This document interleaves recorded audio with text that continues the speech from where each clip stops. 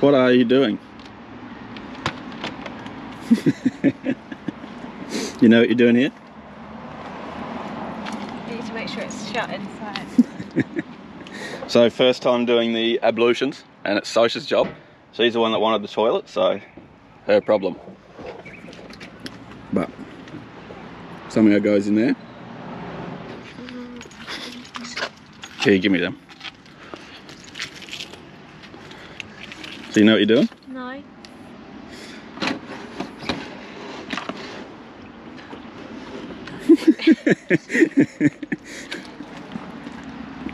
I'll probably skip this bit because you don't want to see.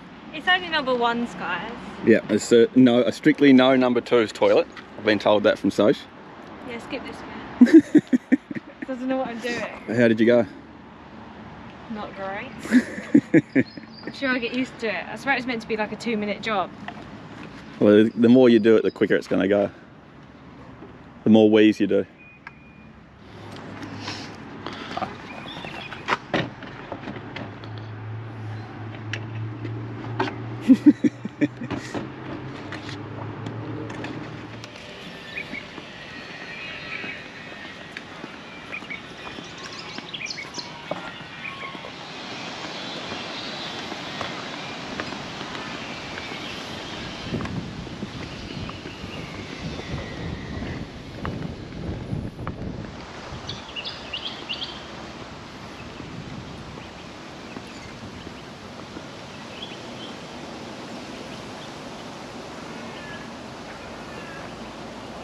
Welcome to another video, and we are starting this one skipping Perth. We skipped Perth already. Yeah. We are off the coast as well. Pinjarra. We're in Pinjarra. We skipped Perth, went into Mandurah and looked at the weather forecast for the next couple of days, and it's pretty average along the coast. Yeah. So we've come inland and we've got a little plan, and I guess on this video we're going to be going Inland a bit more. Yep. To Dwellingup, have a little look around there, and then hopefully find a free camp tonight somewhere around Waruna. Yes. Waruna, I think it's called. Plenty of free camps down that way, and yeah, hopefully we just find a nice little spot there. But no plans again. We're just going to cruise along and see what we see. Pinjarra so far. We've only been here a night. It's been bloody good. It's rained on and off the whole time though. Yeah. Free camp. Free water, beautiful places like this as well. Beautiful scenery. Anyway, let's get on with it, eh? Let's go. See what we can see in Pinjarra on the way out, and then head towards Dwellingup. Yeah. See what we see along there.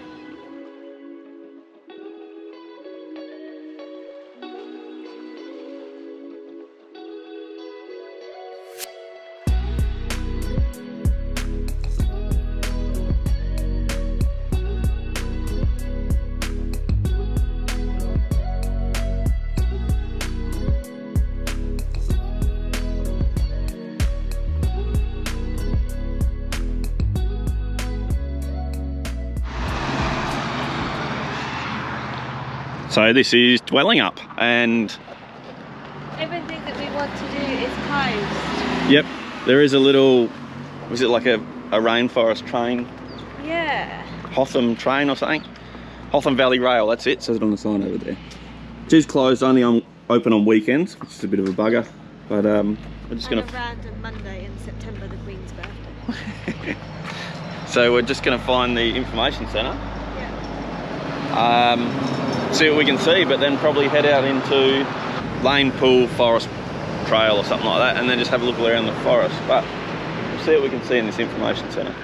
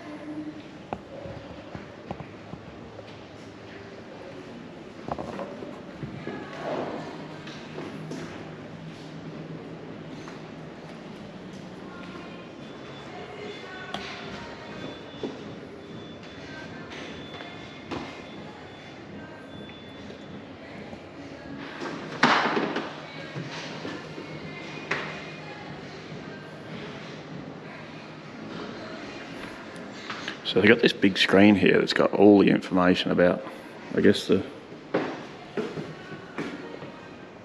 Mack truck here and the fire. I'm seeing all these pictures from. But 1961, a devastating Dwellingup bushfire. Completely destroyed these 4 towns. Never to be rebuilt. All caused by lightning strikes as well. So fully operational and fully rebuilt by Parks and Wildlife.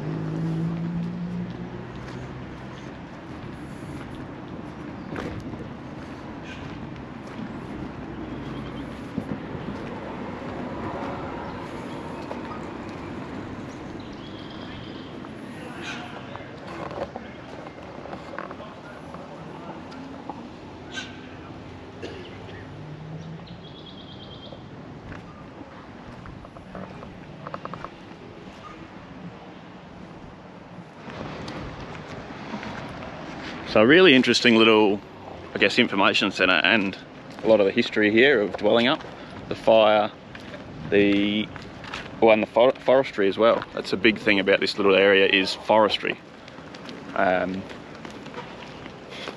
We don't really get to see it, as this is the train that's not open. Hotham Valley Railway. Is this the train they get on? I'm not sure. I don't know. No. That's what it is, but apparently the train goes through all the forest area, shows you everything from forestry, and there's even a dinner one, isn't there? Yeah. You know how much? No, I don't. No. Oh. Well, we don't get to do that spewing. I'll have to get back here one day for that one. But let's keep on going, eh? Yep.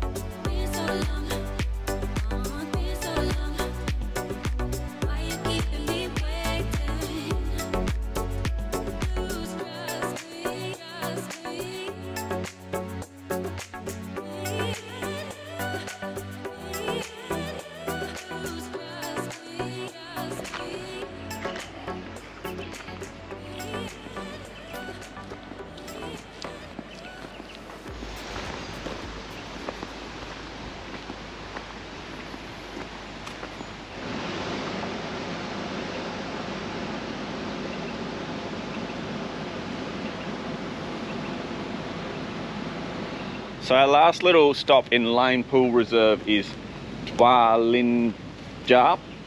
Yeah? You gonna have a try?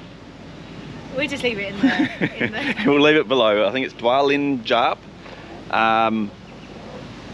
Pool? Dwellingup Pool?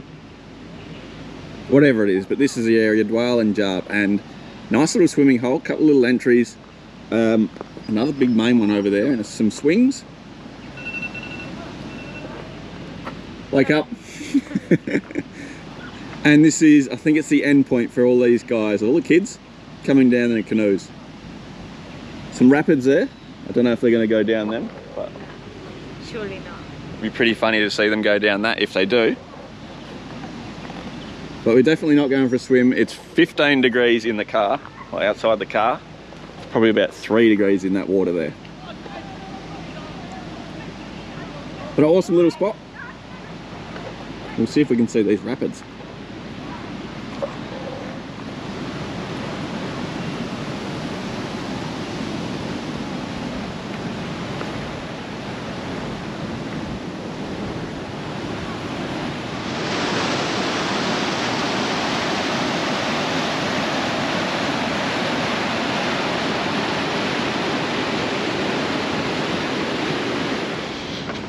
So we didn't get to see the kids go down the rapids. Didn't even go. Nah, we went over there, buggers. But we found out what they're fishing for as well. Rainbow trout. No idea about rainbow trout. Probably something to look at where we're staying tonight. But the weather is turning again, isn't it? Yes, it's about to rain. It's about to rain. We've got to race back to the car, and apparently it might hail as well. So that's us done. We'll get to camp rather early today. Set up hopefully before the rain sets right in. Let's do it. And you can camp here as well, can't you? $11 per person. Person per night. Per night. Yep. Room for caravans, camper trailers, tents. I'm not sure. Yeah. Well, camping. That's what it is. Yeah, there are tent sites. Yep. Remember. And plenty of walking trails as well. All bitumen roads, pretty much up until the last two, which we turned around. Yes.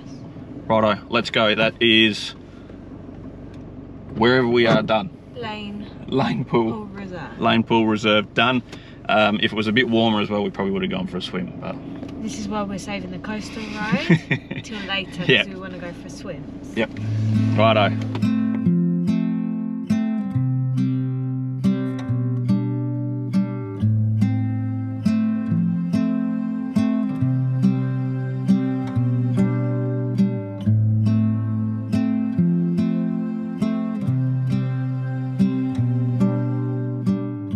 Well, this is us for the night. This is Lake Moyanup, Drake's Brook Weir. About 10 minutes out of Waroona. And a bloody great little spot, this one. A little bit windy, a bit nippy. But we have got a beach site. We'll have a little look around here because there's a good little park, this one. Good little free camp. Especially when you get a site here. Or that one there, I think they've got the prime site down there. So free all year round, maximum 24 hours within 5 nights, and fully self-contained, and a maximum of 5 RVs permitted at one time. Plenty of room, just the two of us for tonight, us, this one.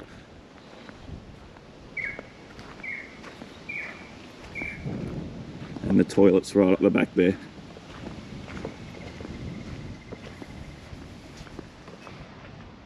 These guys have definitely got the pick of the spots.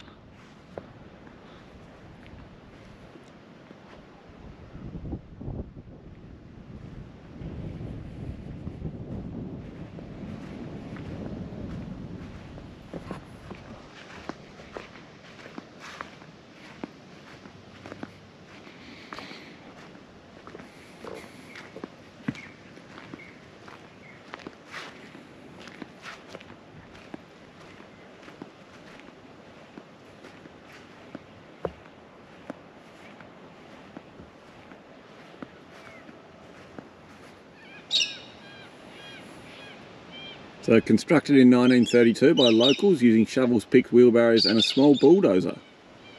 The main purpose of supplying water to livestock and crops. Today the weir has a capacity of 2,290 megalitres, a catchment area of 5,900 hectares.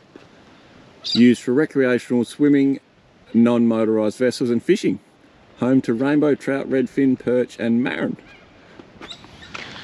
Oh, so there's a little walking trail as well, Noisy Scrub Bird Trail, which I did see on that last time we were just at.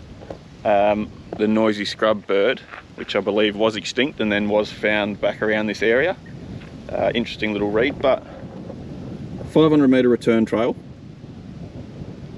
Follow this trail to view the Noisy Scrub Bird Memorial. So I might grab Soch and we'll do that in the morning.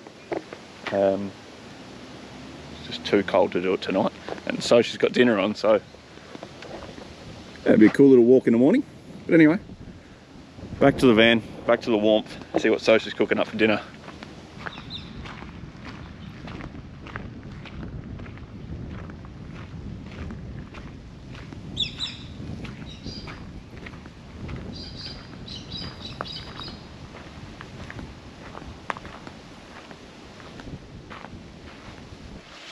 What's cooking? Good looking? Spag bowl, but not spaghetti, penne pasta, because I don't like spaghetti. Fair enough. We are cooking inside because it's freezing cold. It's something like 10, 11 degrees. I saw on the car. But still, can't go wrong with those views. And I think we're going to have to get used to cooking inside, aren't we, down here? For now, yeah. Yep, just cold weather. Anyway, that's probably going to do us for today. We'll pick this up in the morning. We'll do that walk. Yeah, if the weather's okay in the morning, there's a little 500-metre walk. Yep, we'll get that done. And then... I checked the weather for the morning, it's going to be 7. Oh! Electric blankets then tonight. But righto, we'll pick this up in the morning. Night night. I don't know what to say.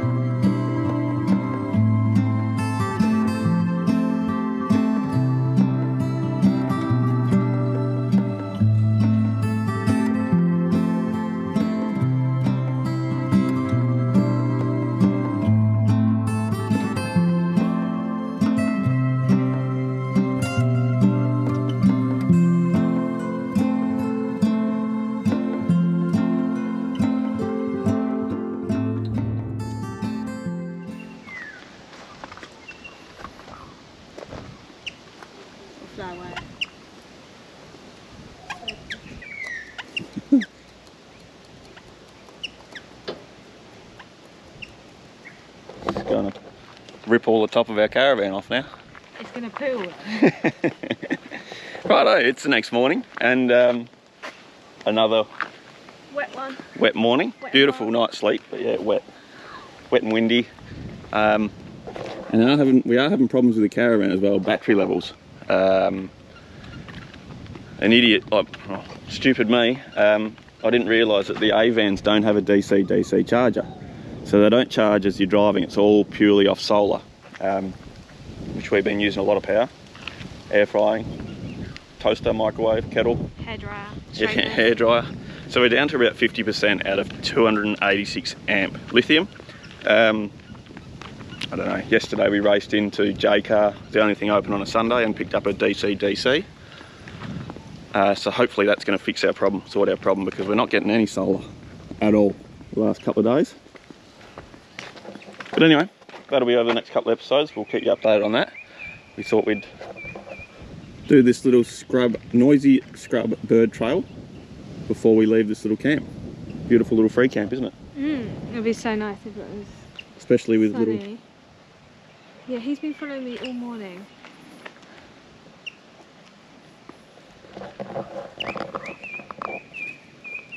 Fair enough. It is sharp enough, yeah.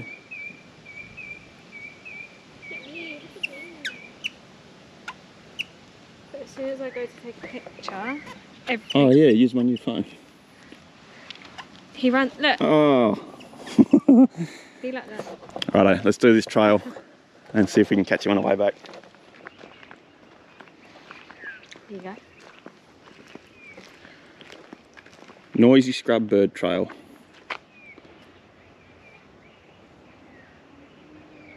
So a little bit of information on the dam there, but we do need to keep our eyes peeled for the noisy scrub bird, which is apparently a little brown bird. Only found, well, it was extinct and then they found it in this area again, in the 60s I believe, but it's gonna be pretty hard to find one of them. Everything's brown and green. Yeah. Camouflaged. Yep.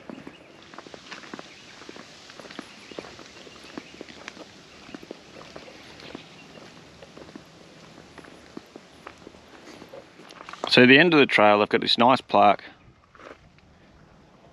saying the first known specimen of West Australians, I guess the scrub, noisy scrub bird. It's 1842. And it was re-released in 1997. Considered extinct for 72 years. A fitting tribute to John Gilbert's discovery of the species 155 years earlier. So nice little plaque, information, and a good little trail, but we couldn't see them. They are only small as well. Plenty of those parrots, lorikeets, whatever they are. Don't ask me. the beautiful coloured green. Yeah, they're so pretty. Yeah, loads of them.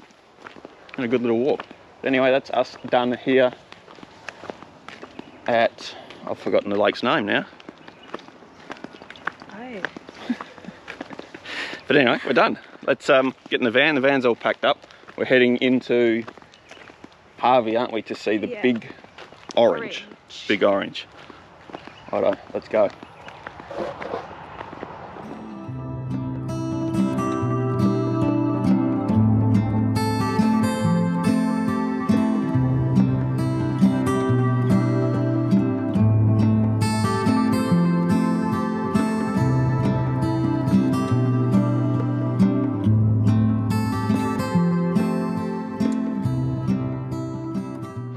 So our last stop is Harvey River Estate. Yes. To see the big orange, which is a gold coin donation, which goes to the telethon. Yeah, good idea. Yep, really good idea.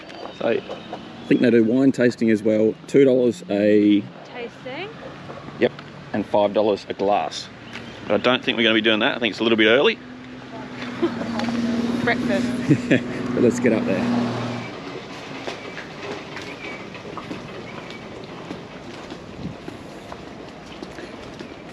So I did see as well, because of farm biosecurity, that's why they got these fences up here, and no picking of the fruit. So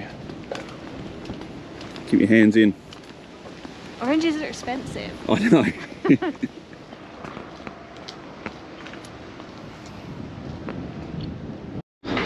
Oh, my legs.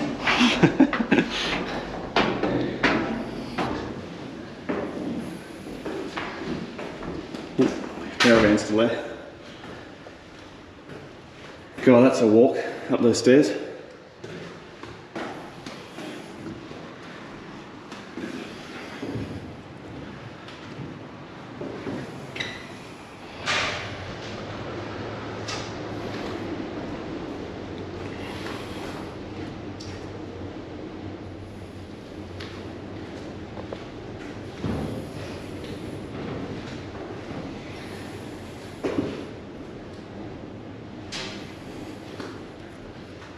Inside an orange, looking at oranges.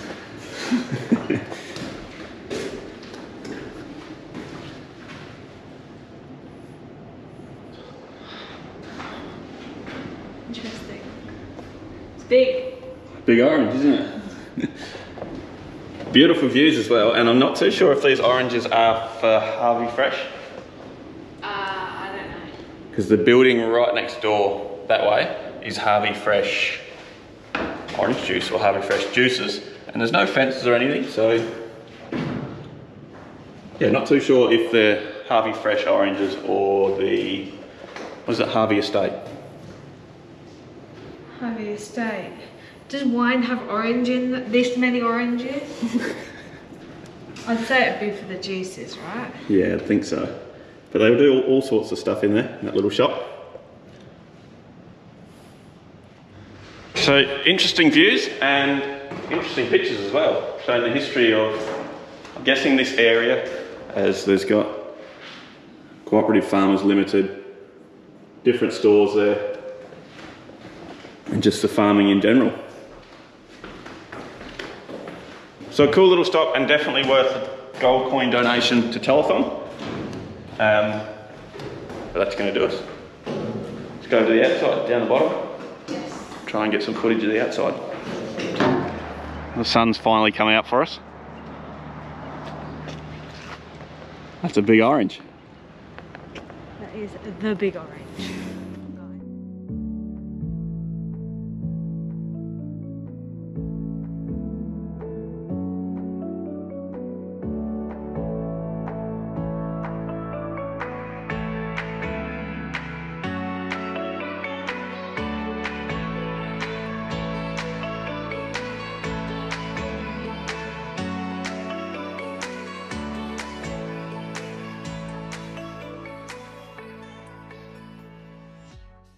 Righto, that is going to do us for this episode. I hope you enjoyed it. A bit of a miserable weather episode, but hopefully it's clearing up, starting to clear up. Anyway, thanks for watching. We'll see you on the next one. Hopefully the batteries start recharging a bit more. Hopefully the weather clears up. But we're going into Bunbury. Yeah. For the next 2 days, 2 nights? 2 nights, and gonna do like trips in and out. Yep, we're going to leave the caravan there. There's 48 hours stopping, so Happy happy days. days. Anyway, thanks for watching. We'll see you on the next one. Thank you. Bye.